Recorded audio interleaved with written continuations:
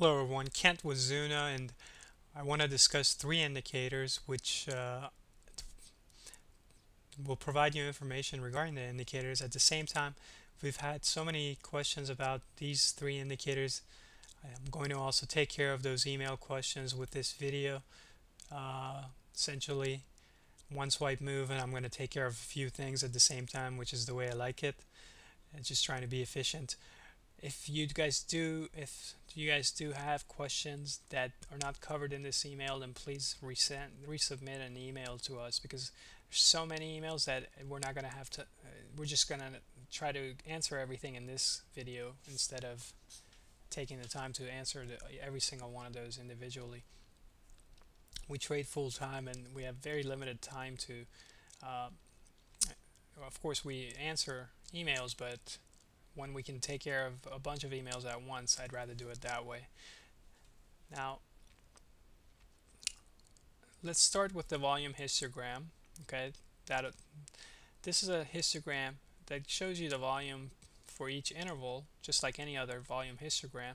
The difference is we have it coded so you can see the the white volume bars are basically volume that's lower than normal volume, and then you have the volume bars that are colored a dark brown color, like these two. Those are higher than normal volume. And then you have yellow volume bars. That's your extremely high volume. So there's three different variations in the volume. Now, we don't use, most volume indicators have an average, a simple moving average, and anything that's equal or greater than that is usually considered high volume.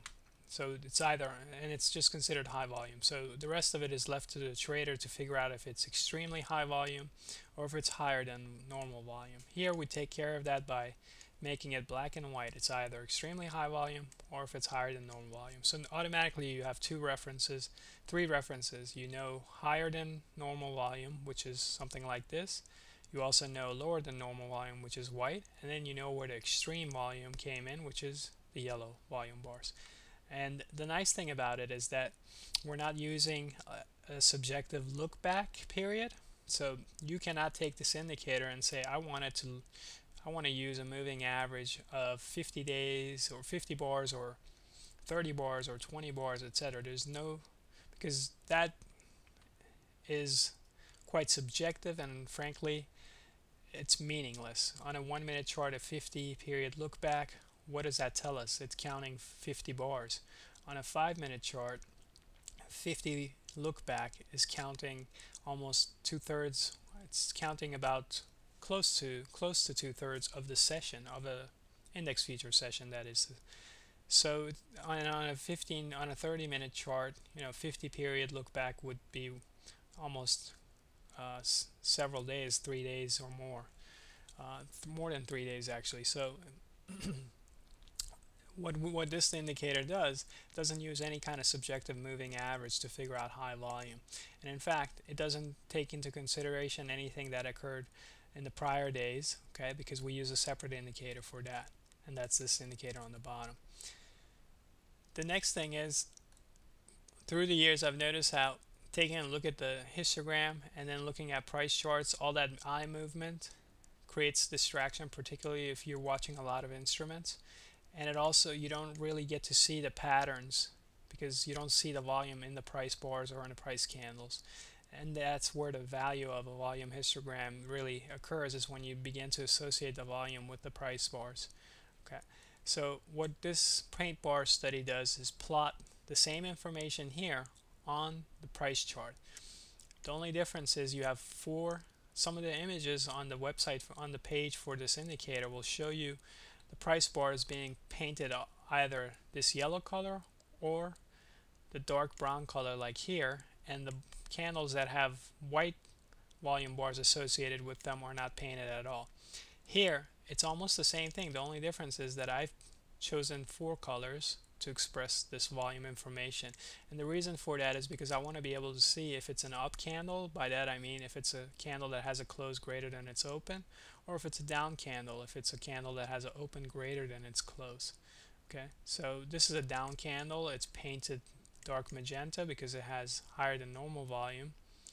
this is a down candle that has extremely high volume associated with this yellow bar, but since it's a down candle, it's painted magenta color. So that gives you an idea. And the same thing with up candles. Cyan color expresses extremely high volume on an up candle, and a dark cyan color expresses higher than normal volume on an up candle. Okay.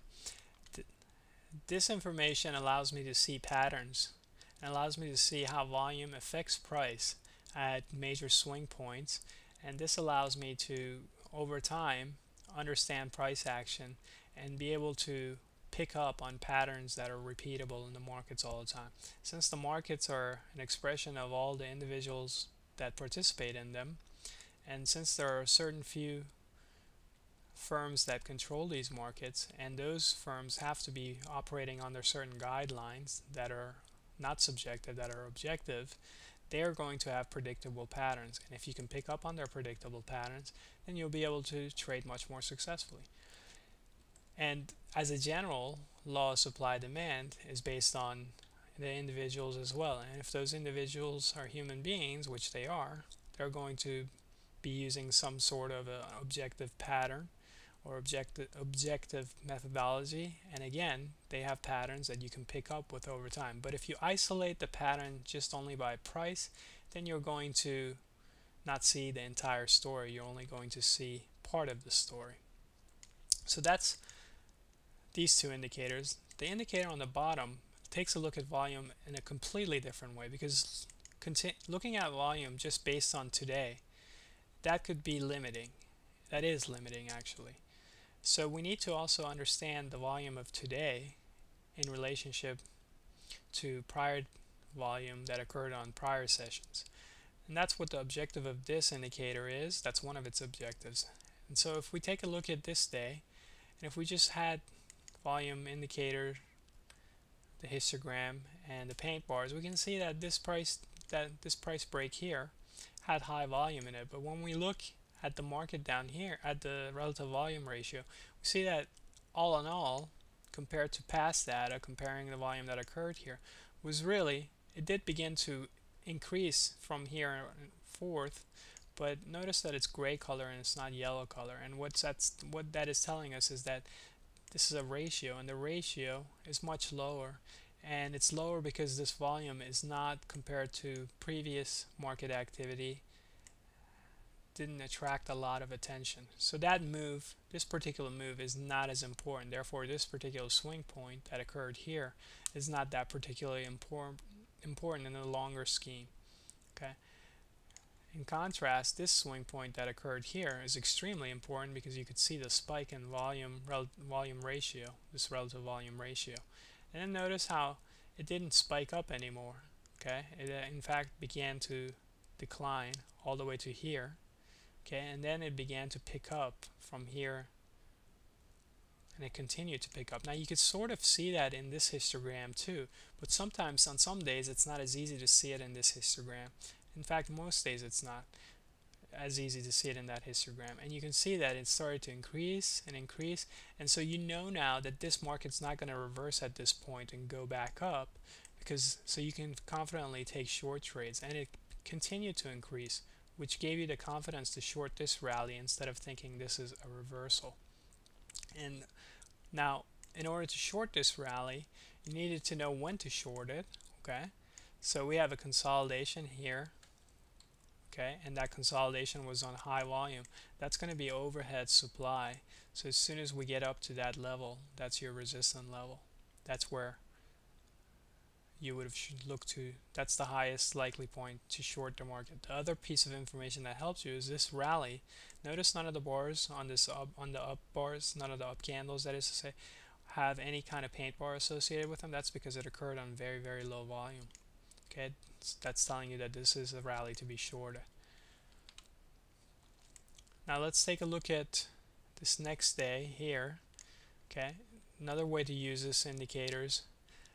First, let's take a look at the open. We opened here.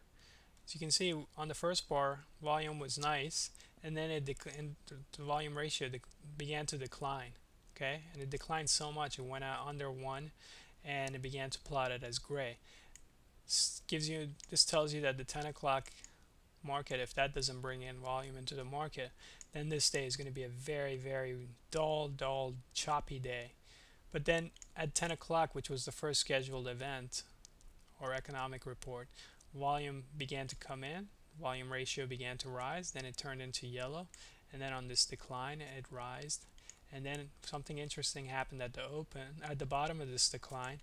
It continued to rise even though price couldn't make any successful closes lower than the previous lows, and price began to rise, and we have this bulge of market activity. This becomes a very important swing point for the remaining of the day and the days afterward. And then what ended up happening, the ratio began to decline, and it continued to decline all the way into the afternoon, telling us that no other serious moves are going to take place in the afternoon because of this fact. So these are the ways you can use this indicator. You can also use it for reversals. Low bar with high volume becomes support.